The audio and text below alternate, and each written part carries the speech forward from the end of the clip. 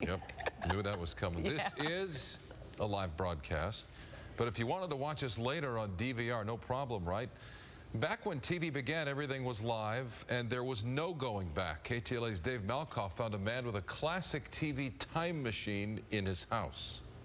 If today's TV is getting you down, Stu Shostak, TV historian. is the guy you want to talk to. Everything is reality shows now. Everything is mean-spirited. Back when Stu watched current TV shows, it was All in the Family, MASH, Silver Spoons. In fact, that's Stu, the audience warm-up guy.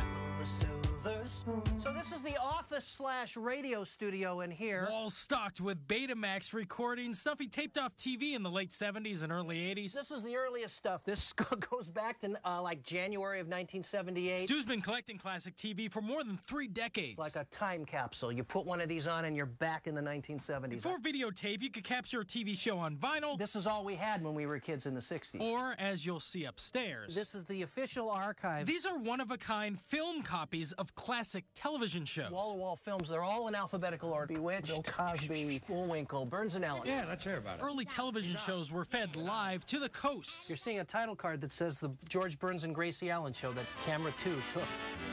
But to get the show to the rest of the country, TV pioneers used a contraption called a kinescope. A movie camera with sound that was pointed at a monitor in the studio. Ladies and gentlemen, these are the problems. That's why you always see that weird beveled edge on old TV shows. Probably more information than you need, but... Eventually, the film canisters made their way back to the studios here in L.A. Coming here, I was walking down Fairfax Avenue. When they finally cleared out their studios in the 70s, I would frequently raid the dumpsters and found a lot of great stuff. Yep, dumpster diving is the only reason copies exist of some of these old TV shows. I used to go to TV shows a lot when I was a kid, and nobody ever stopped me from going into the trash.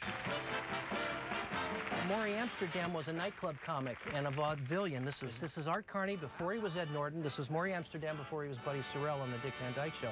It's just interesting to watch. These days, Stu hosts an internet radio show. On the walls here are some of the celebrities that have come over here and sat and done the show for a couple of hours each week. And he uses the archive and old TV guides to do some deep research. That's it. Say goodnight. Good night. History pulled from the trash heap. See what that says? Even a gem from the KTLA dumpster. See the 5? Popeye will return after these messages. I have a lot of anger built up to Mike, and I think it's time for me to do what I have to do. For lack of a better word, it's not quaint anymore. And what I'm trying to do is preserve that quaintness. In Chatsworth, Dave Malkoff, KTLA 5 News. He said quaint. Yeah, Nothing's he did. quaint anymore. You can find many classic TV shows and movies on our digital sub-channel, 5.2, also known as Antenna TV. Good stuff.